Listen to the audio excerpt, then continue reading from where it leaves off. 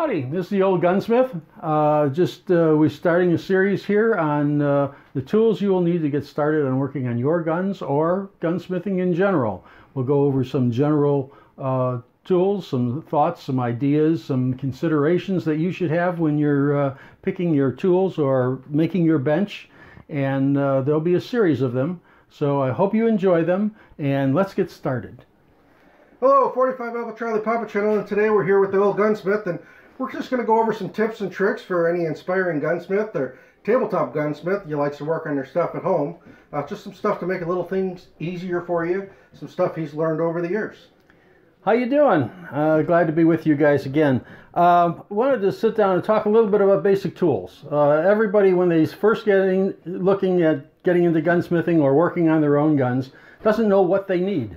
So I thought, you know, we all start out with whatever tools we have around the house, and a lot of them are going to come in very handy. For example, a hacksaw. If you're going to do any metal work at all, you're going to be using a hacksaw. You probably already have one of those, so there's your first gunsmithing tool.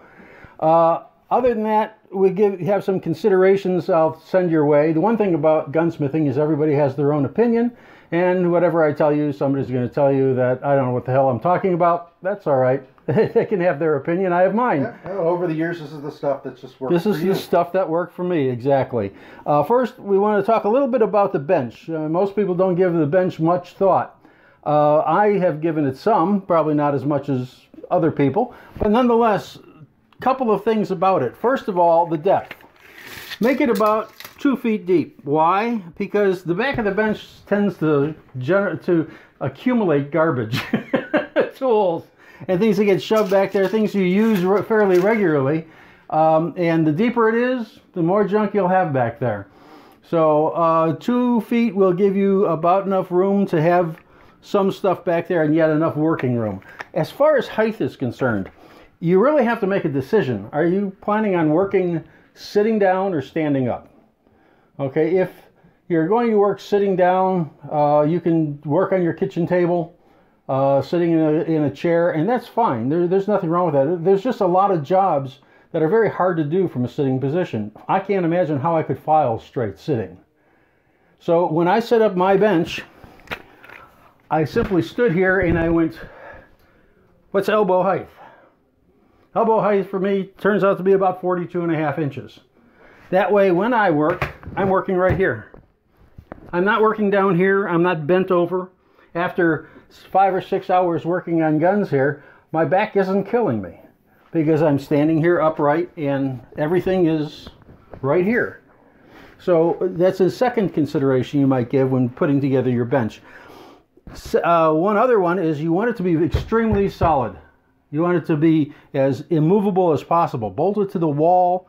If you notice here, I've got 2 sheets of 3/4 inch plywood that were cut in half and laid on here, and then I put a white laminate on the top. Why a white laminate on a gunsmithing table? As you can tell, it doesn't stay white very long. It gets chipped up, but a coat of paint will cure that. The reason for a white top is it's real easy to find screws, pins, and E-clips and springs that go astray, and they do go astray as you're disassembling. If you've got a dark top, it's a lot harder to find the stuff. It stands out if you have a white top. So I went with a white top, and as I said, a coat of paint, and it'll be white again. This one right now is like 15 years old, so it's got its battle scars. That's probably the most important things you want to know about benches. It's nice to have storage, and there's storage underneath here. You might want to put doors on it or put drawers in it so that it stays neat looking. It depends on how much of a neatneck you are. I'm not. And I have some drawers here. These came off of an old sewing machine cabinet, believe it or not. And to me, they're extremely handy. All my punches are in this drawer. My calipers are in this drawer. I've got some screw starters in here. On the other side, my needle files and my checkering files. And in the bottom one, I haven't found anything that needs to go in there yet. But sooner or later, we might. So again, when you're thinking about a bench, think about how high you want it, how it will be comfortable for you to work at. And as you notice behind mine, I've got again a white painted board, pegboard, and with my screwdrivers and my pliers and all of my tools that I use a lot right there where I can get to them. So it makes it very handy to have them. I think that pretty much covers the things I would say about the bench itself. The second thing, I guess, would be to talk about the white elephant in the room, and that would be a bench vise. A vise is a tool you almost cannot do without. You may well have one already in wherever you're working now. About a 4-inch heavy-duty vise is what you want to get. I got this one from the cheap Chinese tool store. I mean, from Harbor Freight. And as you can tell, it talks to you as you come out. The first thing I did was it has the serrated jaws. I took those off and I reversed them.